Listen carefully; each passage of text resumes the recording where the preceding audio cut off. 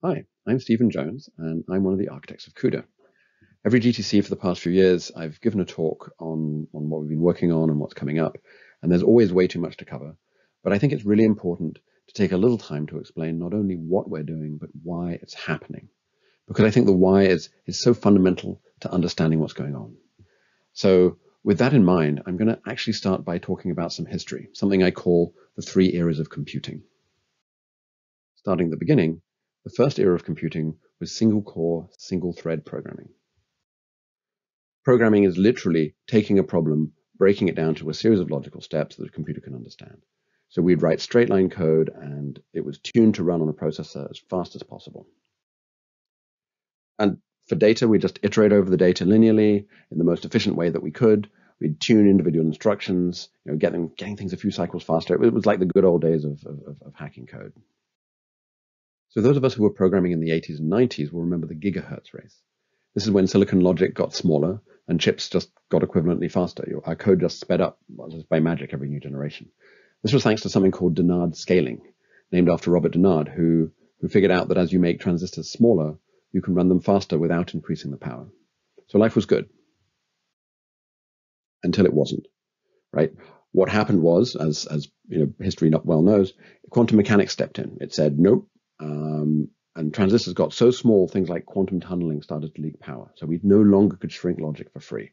And so around 2007 or so, the frequency of processors leveled off. The free performance gain was over. So instead of making a computer faster by increasing the clock frequency, designers had to switch to adding more cores, right? Moore's law was still improving, so you could keep packing in more transistors, but you couldn't make them any faster. And so the only way to keep your program scaling with the technology was to start using more of these cores. Any individual core wasn't getting any faster. And so this brings in what I think of as the second era of software development, right? Where you had to run multiple things at once to take advantage of technological improvements, right? It's the parallel programming era. It's been a long time since you could buy a single core CPU. Your phone probably has 6 of them. So all programs now have to think about how they target multiple cores, multiple threads. Now, to some extent, multi-core is trivially handled by just running lots of single-thread processors at the same time on the different cores. Right? Your computer you're watching this on right now is probably running 100 processors all at once, multiplexing them across the cores in your CPU. But that's not really parallel programming. That's not making one application run faster. That's just doing more things. So to make an application actually run faster, right, for it to keep scaling up performance as Moore's law keeps scaling the silicon, we all had to adapt our algorithms. Right? We had to become multi-threaded. This is something supercomputers have been doing for years, but it's moved into the mainstream now. And so you had to think about how to break down your data into separate elements, right? It's not a matter of just iterating across them. You want them to be processed independently at the same time. This is data parallelism. Or you take your program sequence and you'd be trying to find independent sections which could operate concurrently. It's no longer straight line code. That's not good enough. But so I want to break it apart into pieces and synchronize and exchange data only when needed. So this is something called task parallelism, and it's based on asynchronous execution. You probably think of it as multi-threaded programming, and you'd be absolutely right that is an example of task parallelism. Right? By identifying dependencies in the workflow, and really importantly, independencies, where things can run concurrently, task parallelism does within your program what those multiple processes are doing on your operating system. A really important point is that data and task parallelism are not mutually exclusive. Right? An individual task is often data parallel in and of itself. So this task graph on the right-hand side is actually as a hierarchy of parallel work. Right? I've got task parallelism, and then within that, I have data parallelism. Now, if you're a deep learning expert, you probably recognize this thing on the right of the famous transformer network. And if you're thinking right now that you would never be processing a flower, that yes, you're right. But I'll ask for some artistic license. I'm really trying to portray the concept that data parallelism is very often nested within task parallelism. You often get both at the same time. And it doesn't just stop at multi-core. Individual chips are no longer the granularity of computing. Just like every processor has multiple cores, every node has multiple processors. This is the HGX 8100 server for data centers, and it has 8 GPUs on it. And every system has multiple nodes, multiple racks. Right? We've reached the point of data center scale computing. This isn't the GPU system of tomorrow. This is the GPU system of today, right? This is where my third era of computing comes in. When we went multi-core, to keep scaling, it became important to take advantage of parallelism. Right? You needed to spread across those cores because each one wasn't getting any faster. Now that systems are growing to such scale, to keep on scaling, it's becoming important to take advantage of locality. This isn't new, right? Ever since multi-core systems have existed, people have been taking care to control affinity of their process so that the core that you're processing on is attached directly to the memory that you're working with. Right? Just like parallelism moving from supercomputing to the mainstream, locality is now moving from high-performance computing also into the mainstream. So as my core count and my node count increases, there's really two things that I want to think about. First, it becomes expensive to move lots of data around, both in power and in time. Right? So I want to minimize data movement. And equally importantly, but maybe less obviously, it starts to be really advantageous to not synchronize the world. Right? You want to synchronize as locally as you can get it. If I have to synchronize with some other threads to exchange data, and I have thousands or millions of threads in my system, I don't want to sync with everyone. Right? I want the data exchange to stay local, and I want the data exchange to stay close, so that synchronization is as fast as possible. Right? This is a real benefit to keeping it local, is not having to stretch out across your whole system just to do a handshake. So to get the most out of the processes of the future, I need to take advantage of locality, as well as dependency-based parallelism. That's not going away. This is an extra thing. Right? My third era is the era of locality-aware computing. Where I place things is becoming as important as when they run. And I need to think about both of these things in some way. This is true at every level of the hierarchy, right? Whether I'm running a task parallel sequence of operations on a small GPU or a big data center, I want to keep the green parts together and I want to keep the blue parts together instead of spreading them around randomly. And that means that then my data and my synchronization, everything is much more local. But so what does this mean for how I program these things? Right? What does data center scale computing mean to an engineer or a scientist or a developer? Well, for a start, I don't want to have to think about it. Right? I want to describe my problem at the level of the hierarchy that makes the most sense for my work. Right? If I'm an AI researcher creating a neural network, I want to draw this transformer graph and not care what happens inside each task. I leave that to the framework. And if I'm a framework developer creating a system based on linear algebra, which is very typically the case, I don't care how a tensor contraction is implemented. I leave that to the library developer. And as a library developer, I don't care how the threads are created or how the work is submitted to the hardware. I'm going to leave that to the runtime. So this is how software already works, right? It turns out that the parallel era of computing didn't end up requiring everyone to learn parallel programming. Some of us did, but most of us don't. It just required working with a hierarchy of frameworks and libraries and runtimes, where each level of the hierarchy zooms in a little more closely to the system. You just want to target the bit that makes sense for your problem and not have to think about the rest. You want just that to support you automatically. So what we're talking about is scaling, right? And what we need to do to address it. It's the when and the where. And I think there's really two dimensions to this. There's the way that you scale task parallelism, where you want to both schedule based on the dependencies and use dependencies to say where things go, and placement based on the data flow that happens within the graph. I want my producer and my consumer probably to be placed in the same location so that the data doesn't have to move very far in order for them to hand off that data. The second dimension is the data parallel aspect to this. Right? For data parallel workflow, I care about streaming work through the machine as fast as possible. I want to fill every gap. I want to keep the machine as busy as possible. It's all about crunching all the data in the shortest possible time. But I also care about placement of that data. And I care about shared data. I care about data reuse because that affects how efficiently I can crunch the data, how fast I can run through this. Right? Most programmers know that they want their data in cache if possible, not in memory. Right? Or in memory rather than over the network, or over the network instead of on disk, and on disk rather than over the internet. Right? You probably instinctively localize your resources whenever you write software, and you explicitly write code intentionally to be localized.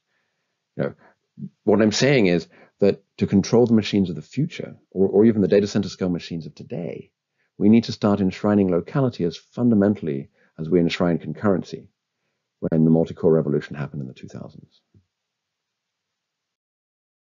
So with that said, let's change gear for a moment. Right? Obviously, this isn't going to be unrelated, but the big announcement today is the Hopper H100 GPU. And obviously, it's going to have a profound impact on the CUDA language and the platform.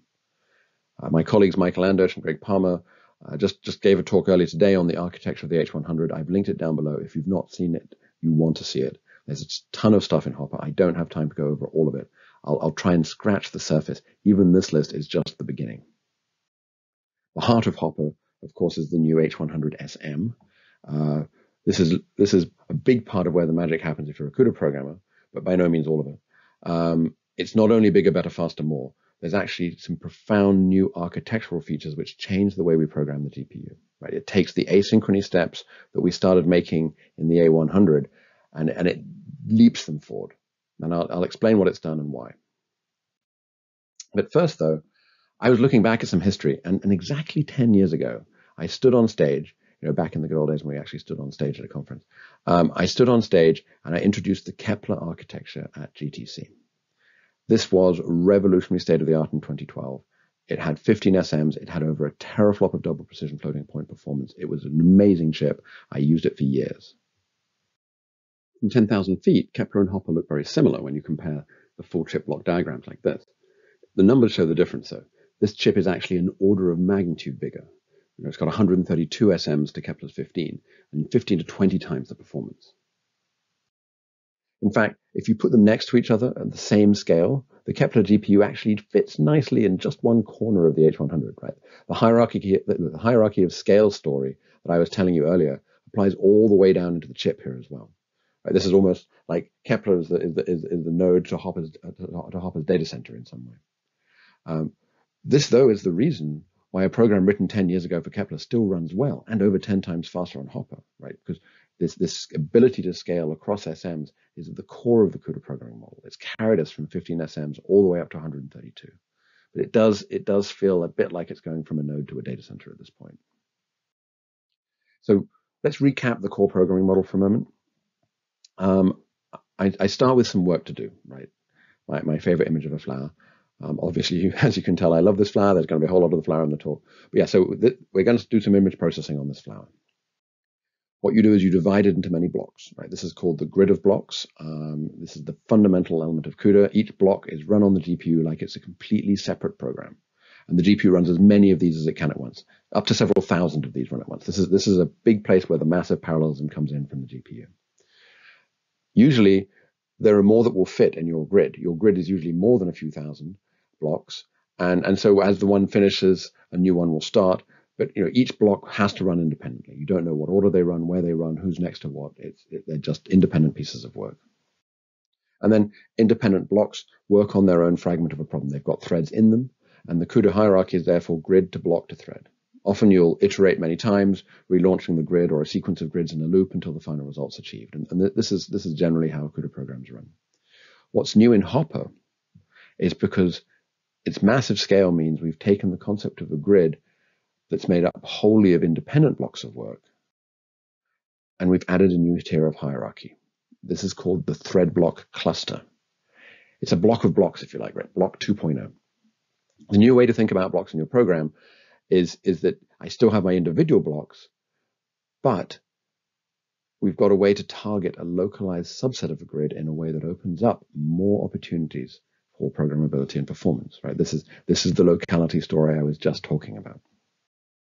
And the locality is reflected in the hardware. It's the entire point, right? The blocks within a thread block cluster all live in what we call a GPC, a GPU processing cluster. It's a collection of SMs which are physically adjacent to each other on the silicon, right?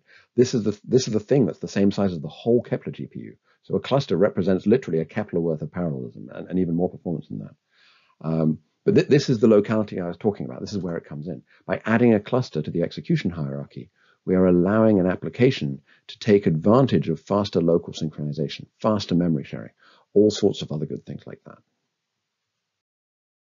So here's how a cluster works. We've added another tier to the programming model. A cluster is like a big block full of blocks. That means you can have, since you can have 16 blocks in a cluster, you can have 16, 3, 8, 4 concurrent threads all working together, all at the same time in a cluster. Just like a block, they're all guaranteed to be running concurrently. They're actually guaranteed to be running on different SMs. More on that in a moment. And so it's a block on steroids, right? And the code that I'm showing here is using CUDA's hierarchical programming model called cooperative groups. I'll review that in detail in a minute, but hopefully the text there is obvious enough to convey the idea. The really important part is that we're moving in the direction of annotating kernels with the sizes and resources that they need. right? I think this makes a lot more sense than having the CPU launch code to do it. You can, of course, still do it that way, but I love the idea of attaching to my kernel that knows the resources it requires, the ability to say, I want to run a cluster of 4x2 blocks, right? I like it so much, I think we'll probably be adding for block size as well. So you've got a lot more threads now which can work together than you used to have, which is great if you need it, but you don't have to use it if you don't need to. You can stick with one block. You can size your thing to be the smallest cluster that you need. The whole point is that you target the level that makes sense for your application, right? Like the difference between the researcher and the framework developer and the library developer I was talking about. You shouldn't have to think about anything other than the size that makes sense for you. So to carry on the analogy, and it's much more than just an analogy, it's an equivalence. The cluster, this block of blocks, has all the properties of a CUDA thread block, but bigger. Every block in a cluster can read and write the shared memory of every other block in the cluster. We call this distributed shared memory. Note that DSMEM is not new memory. It's not an extra memory space that's added on. You literally have access to the shared memory of other blocks. It's scaled up shared memory for the scaled up block.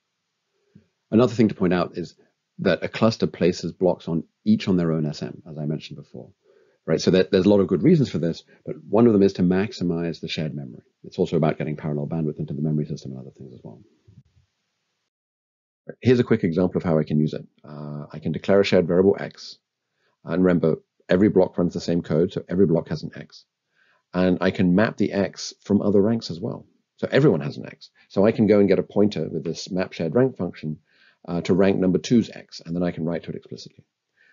The other thing to note is that distributed shared memory is what we call PGAS, Partitioned Global Address Space. Right? That means you don't get a contiguous range of addresses like a single giant memory, but you actually get chunks for each block in the cluster. Right? We do that so that the sizes can change and the strides are well determined. We're looking at exposing an analytical way to get the base pointer, but for now you query the rank, and the rank query is hardware supported and really fast.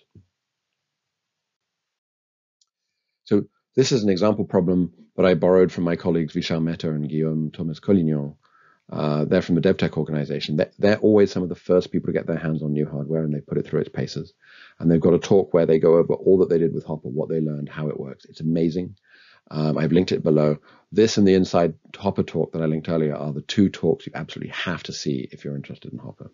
Anyway, this is a very trivial example where they simply took a histogramming problem and they applied the benefit of the much larger cluster distributed shared memory to allow them just to do work locally instead of spreading it across the GPU.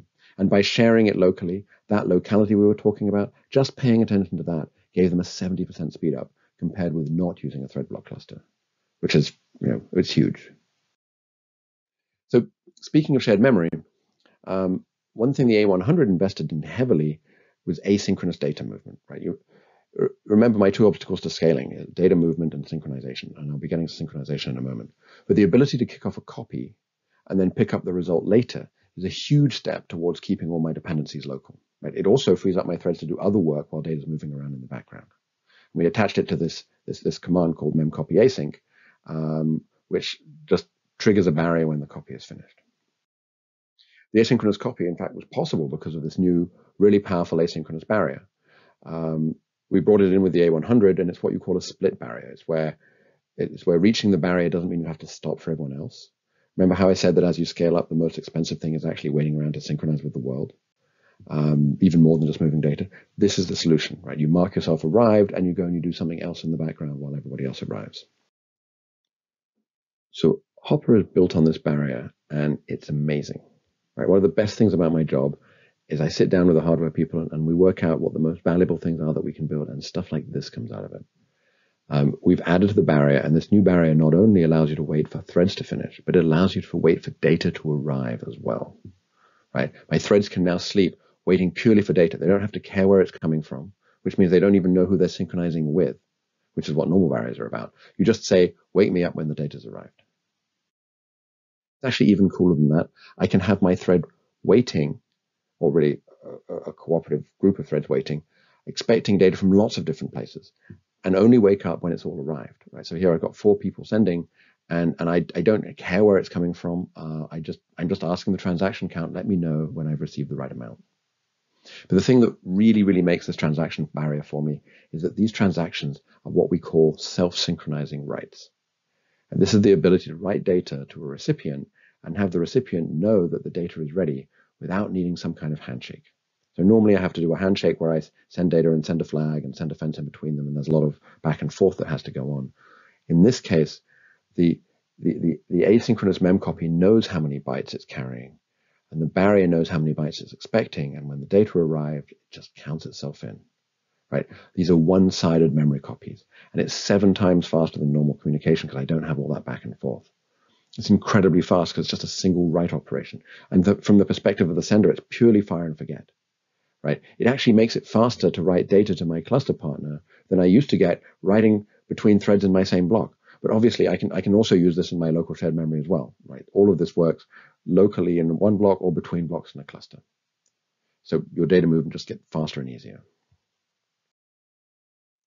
So memcopy async moves a chunk of data, like most copying does, but this one-sided communication also extends to individual transactions, right? That means I can send a message, or I can up and down a semaphore, or I can manage a shared data structure, all of those things with these super fast, self-synchronizing one-sided operations, right? In particular, Hopper not only allows a data write, but very coolly, it also allows an operation to be applied atomically as something arrives. So I don't just have to write a value on top of whatever was there. I can say add 100 or take the maximum of 100 and whatever is there.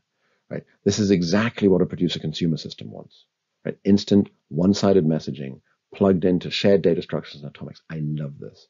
This is probably my favorite feature on the GPU. All of this is actually made possible by a new piece of hardware inside the Hopper SM. It's called the Tensor Memory Accelerator Unit, which we all abbreviate to TMA because it's shorter. It takes the original memcopy async, which only used to work from global into shared memory, which was super handy, but it makes it bidirectional, and it makes it work between clusters as well. So I can go from global to shared, shared to global, DSMem to DSMem, right? It's the thing that enables all these one-sided data transfers as well, both as bulk copies or singular operation atomics, like I was showing you. I'll tell you about it in a moment, but first an example. My background is fluid mechanics, so I often think about how these problems are going to be solved in that kind of a frame. It also makes pretty pictures. But this applies to any problem that uses neighboring values to compute something. So a convolution is the obvious example, but stencils, derivatives, all sorts of things like that. Anyway, the thing about these neighbor affecting algorithms is that when I split them up, I need to communicate with my neighbors to read or write their data. Right? This makes the edges of the region expensive to work with.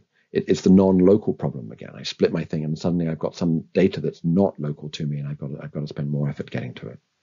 With these fire and forget one-sided writes, though, I literally treat my neighbor halo like it's local data. There's no need to synchronize or handshake. The number of transactions is known. It's the size of my halo. And a block simply knows from the transaction barrier when the data is ready. It's so simple and so fast. So let me tell you more about the TMA. The TMA is a self-contained data movement engine. That's a separate hardware unit. It's inside the SM, but it runs independently of your SM threads. So instead of every thread in the block participating in the asynchronous memory copy, the TMA can take over and handle all the loops and address calculations for you. Right? A single thread can now initiate a copy of the entire shared memory if you want. And the counting transaction barrier means that the consumer threads can simply wait for the data to arrive without ever having to sync with each other. They never even have to know what thread kicked off the copy. In fact, because of clusters, the consumer threads don't even have to be on the same SM as the producer thread, which is exactly how I want to run my task parallelism. The TMA also doesn't just do linear copies, right? It's called the Tensor Memory Accelerator because it can work on multi-dimensional data, up to 5-dimensional data. So you call it and it goes off to do the copy, which means the hardware takes over the job of calculating the addresses and the strides and checking the boundaries, all of that stuff. Right? It can cut out a section of data and drop it into shared memory. It can pick it back up out of shared memory and drop it back into your memory, just inserting it right with all the strides. It'll even pad out of bounds values so you don't get junk. It's amazing. I've been bringing up cooperative groups a lot while talking about clusters, and I figured I should give you an overview of what it's all about. It's CUDA's hierarchical programming model, which was created to allow you to define subsets of threads and operate locally among those subsets. It's literally CUDA's way of programming locality. It's been around for 4 or 5 years because we knew this locality thing was coming. This isn't like some suddenly new revelation or anything like that. We've turned to cooperative groups as the way to control clusters because it's literally built for it. It's literally built for hierarchy. It's a CUDA C++ header-based class library. You include files and you just get it. So there are no dependencies. And it's designed to solve a lot of the tricky problems that show up in hierarchical programming. Things like, how do I say that I require a certain level of hierarchy to do something? Or how do I find out what level I'm at? And the basic idea is the system gives you a reference to the top 3 tiers of parallelism: your block, your cluster, and your grid. And you can either use them directly, do a whole cluster program, or you can subdivide your work hierarchically beneath them to do producer, consumer, or task parallel jobs inside of them. Remember how at the start I was saying you want to work at the level that makes sense for your problem and not think about other levels? It's built to let you do that. Right? If you want to use a cluster like a giant thread block, you can always synchronize any group. So you can just synchronize the threads at any tier of the hierarchy. So I can use my cluster just like a giant block, use the distributed shared memory just like a big shared memory, and my program just looks and feels the same way. Right? You can synchronize threads at all tiers of the hierarchy, but from a block and below, you also get parallel collective operations, reductions, and prefix sums, which are really sort of like the core requirements for a parallel program. Cooperative groups also lets you define groups which are not native to the hardware. Right? So a multi-warp group like this one I'm showing here, I'm inventing a quad warp, which is 128 threads put together. It literally makes a mini sub-block out of my block, and I can synchronize locally, and then I can resplit it again into other smaller partitions. So I can keep on hierarchically doing it, nesting it all the way down. And I can merge any number of 32 thread warps together. So as, supported tiles go from 64 to 512 threads. I said a moment ago that CG, as we abbreviate cooperative groups, CG helps with a lot of the tricky problems of hierarchical programs. Right? In particular, composability is usually a big problem. Some functions absolutely must have the right number of threads. I'd never do a radix 128 FFT without 128 threads, for example. It would be crazy. So without cooperative groups, it's hard to force it. I can name the function something obvious, but I can't guarantee that the user will call it the right way. Cooperative groups explicitly names group types and functions. So my FFT function in the middle here can literally, in the type system, require that I have a group of 128 threads, and that's what it needs to run with it. And then it uses that group to handle sync internally. So as an example of how this hierarchical thing works, and again, drawing on my fluid mechanics background, it's all a matter of scales, right? You always start with a smaller scale and work your way up.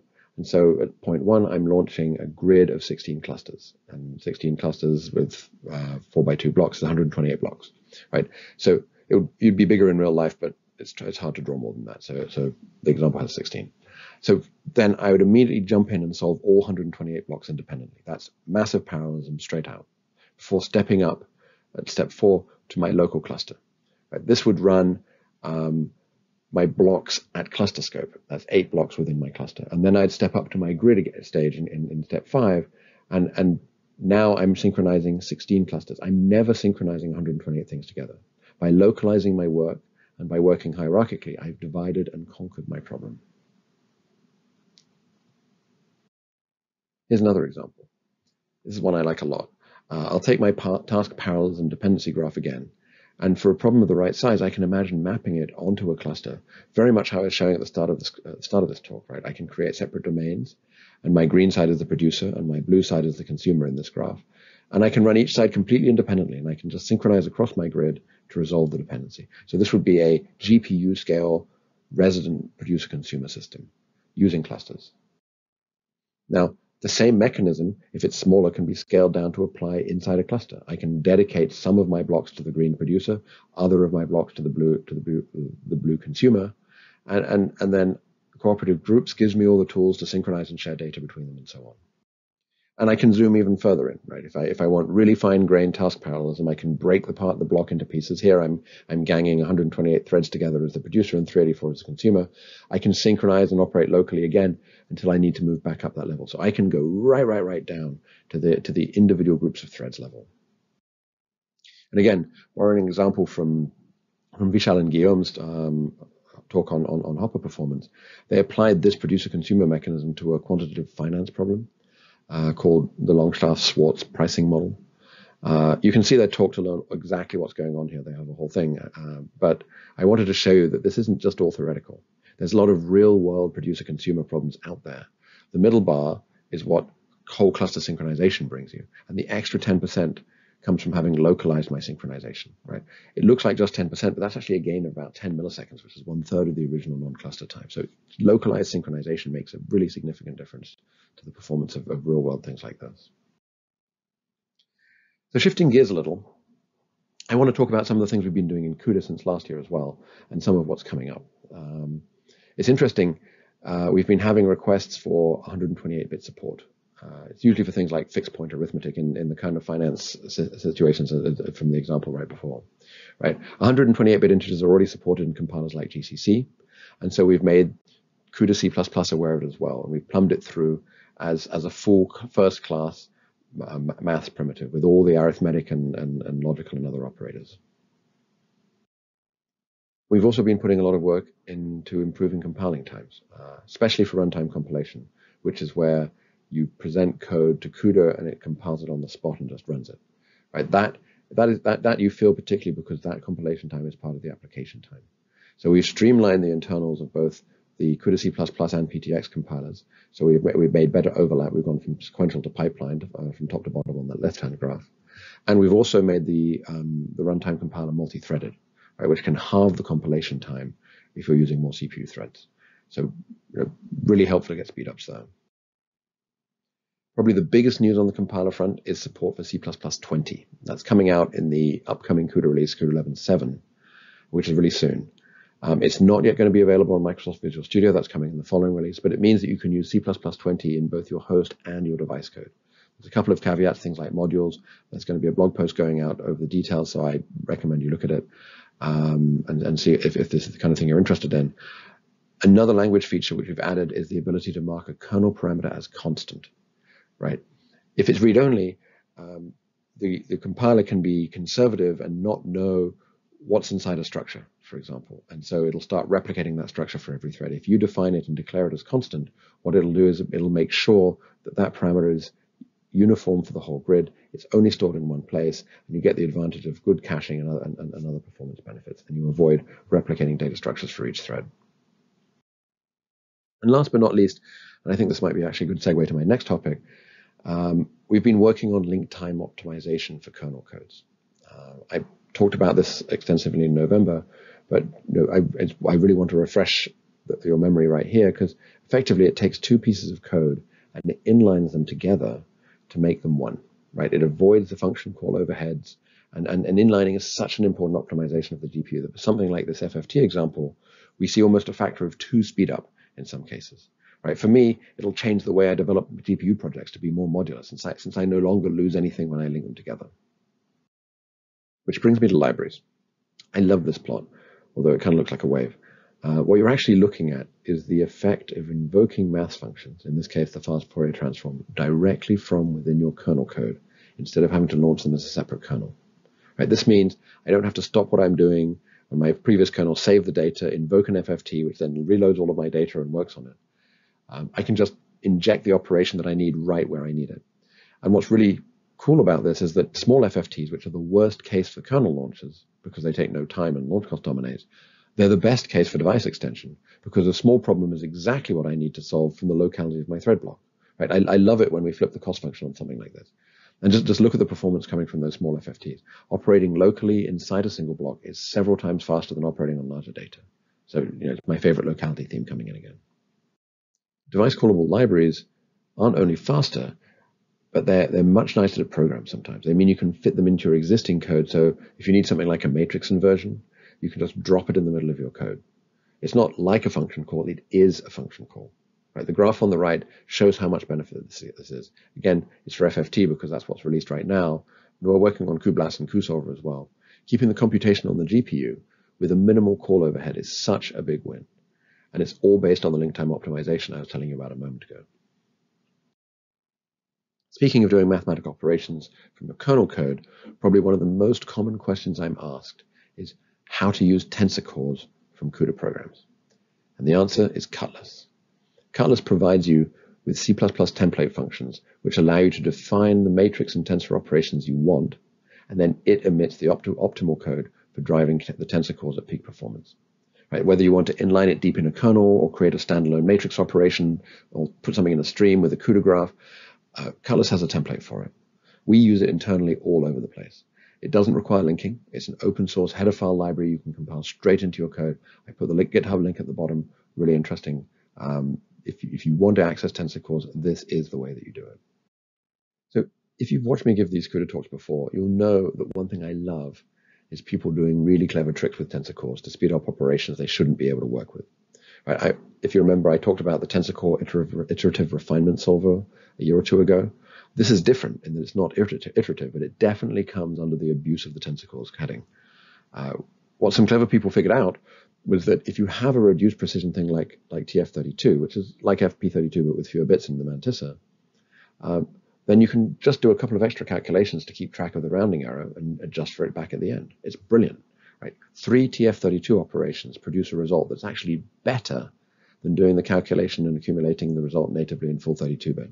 The graph on the right shows what I mean. The blue curve is for the 32-bit accumulation, which accumulates over time. The green line shows the lower precision tensor cores are still giving a higher precision number. It's not formally IEEE compliant, but the accuracy of the result is far better because it compensates for the rounding error. So not only is it a better result, but the achieved performance on the left is more than double the official 32-bit floating point operation. So I'm getting out of my tensor cores, I'm getting a better precision at twice the performance than I would be just using native FP32. So check out my colleague Matt Nicely's talk on libraries. There's a ton of stuff going on there. He talks about some of this stuff as well. So my own history at NVIDIA is kind of funny. I joined and worked in CUDA for several years, and then I left to work in industry for a few years. So I went from being a CUDA creator to being a CUDA developer, which is a really interesting experience. It makes you honest in interesting ways. One thing I brought back with me, though, was that the tools make or break a platform, right? CUDA puts an unbelievable amount of effort into its tools. And so I just sat down and drew the high-level family diagram to show you the extent of all the stuff that's going on. And inside each of these is so much functionality.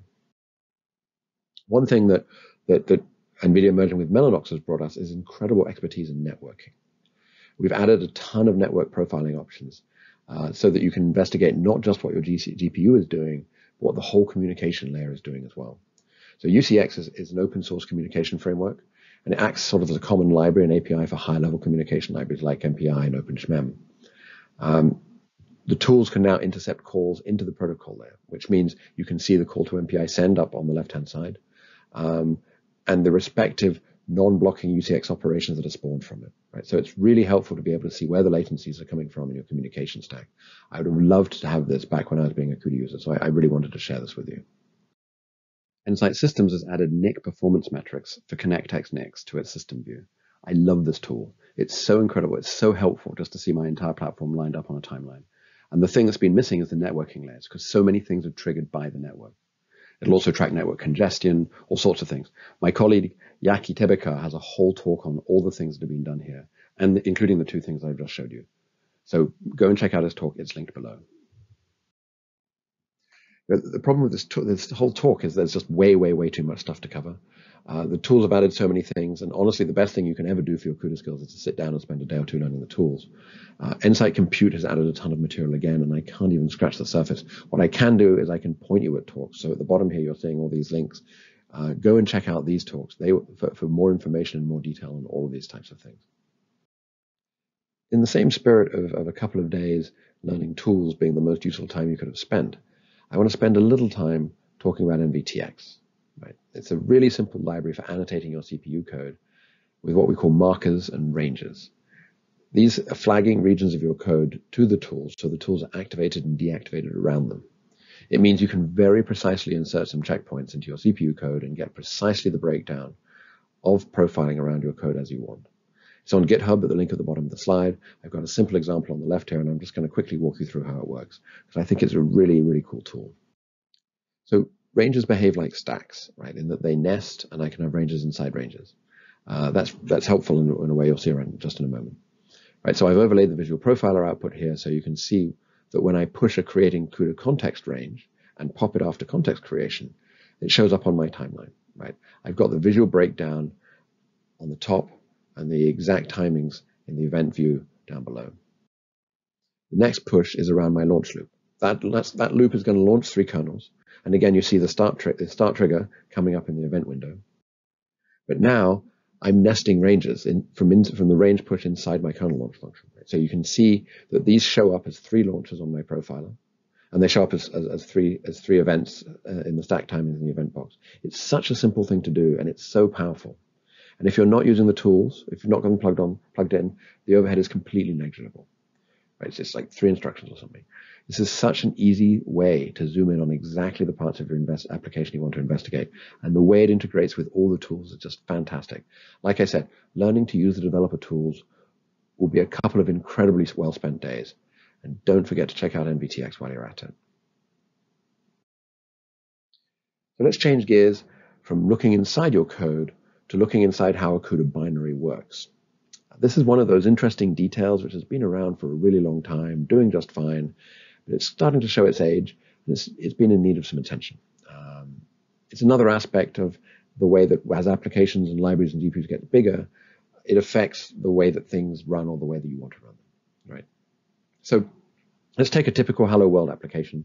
This example right here might be exactly the same code that was the first ever CUDA program that you wrote. We just compile it down to an executable. Now, if I look inside the binary, I've got 3 sections. I've obviously got CPU code section, which contains the executable code for main that the operating system is going to load up and jump to. I've got a GPU section, which contains the GPU code for the Hello kernel. The CUDA driver takes this and uploads it onto the GPU to run the program.